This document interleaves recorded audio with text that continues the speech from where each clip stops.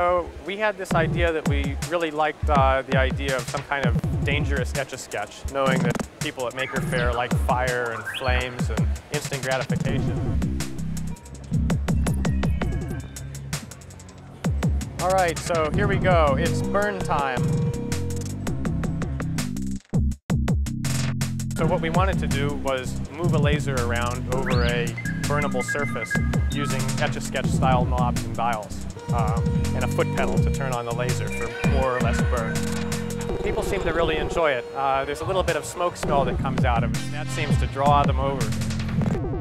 So I personally have always been fascinated by LEDs. And I like riding bikes too, and I've seen all of these interesting spoke POV things. But one thing that's always been discouraging is that the resolution is kind of low. And so I set out, not with any commercial application, but sort of an artistic bent.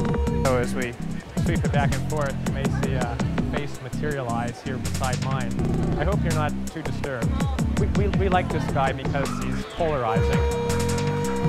272 individual 0603 surface mount LEDs.